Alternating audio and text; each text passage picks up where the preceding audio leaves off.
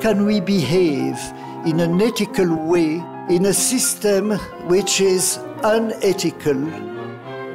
We believe that a new balance between entrepreneurship, leadership, and statesmanship is needed.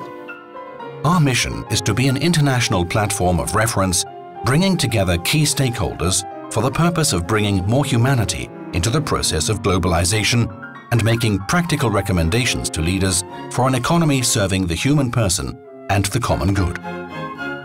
Leadership is about relationships. It's not about the individual. It's about servant leadership. It's about how do I serve my followers and how do we work together.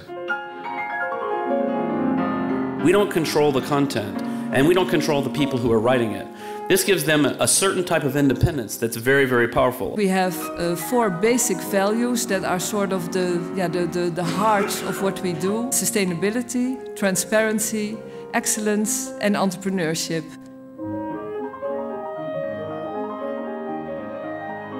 I think when there are very concerned people here, thinking people, and with this assembly, I think we can make a step forwards.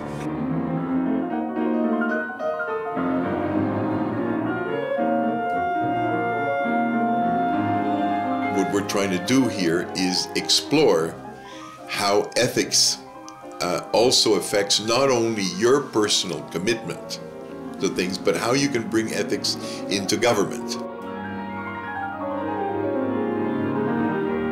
The Zermatt Summit is a platform for men and women sharing a vision of a fairer form of globalization with more justice and more humanity. It's how we want to accompany entrepreneurs in the development of other forms of performance of their companies, besides that of economical performance, and therefore we accompany them on all aspects of social, societal, and environmental performance.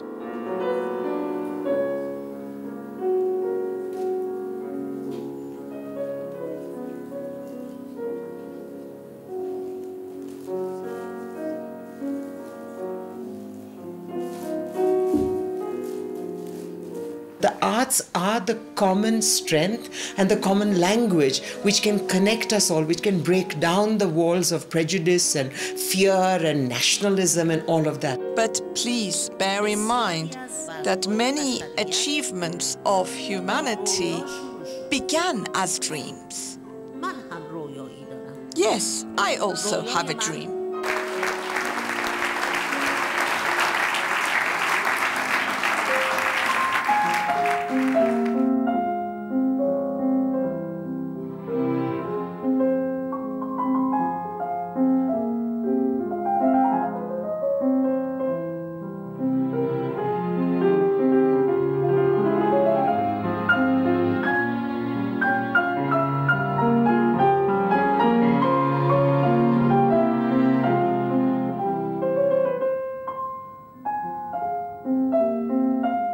Our dearest wish is that the Zermatt Summit inspires each and every one of us to become an agent of change. By opening our hearts and minds and becoming an example, we can start now to humanize globalization. Thank you very much.